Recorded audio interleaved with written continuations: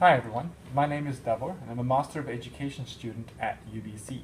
Today I'll be showing you a short demonstration on magnetic field lines. Now over here I have a compass and over here I have a magnet. And as many of you might know, when we bring a magnet close to a compass, it changes the direction of the compass. That's why if we have magnets close to a compass, we can't actually tell in which direction we're going because they mess with the compass. And why is that? Why does the compass change directions? It's because all magnets have a north and south, and magnetic field lines run from the north side of the magnet to the south, and they run all around the magnet. They're invisible and we can't see them, but we can visualize them when we put a compass next to it. We can see how the field lines, it indicates the direction, and these field lines go from north to south, and that's the way that the compass is pointing.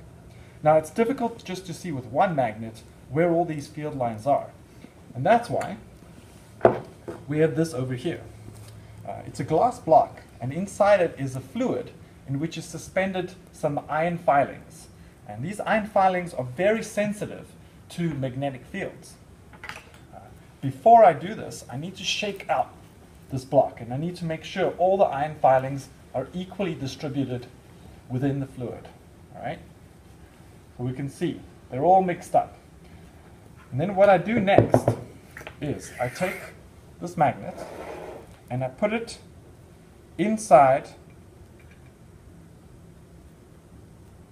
And can you see how the iron filings are arranging themselves according to the magnetic field lines? You can see how they're running all the way around here. It's a much better way of visualizing the magnetic field.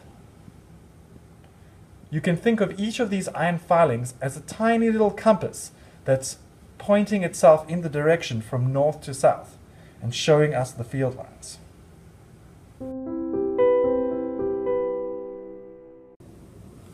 As you can see, we've let the magnet stay inside for a while, and we've let the iron filings settle out. And now you can see the magnetic field lines even clearer.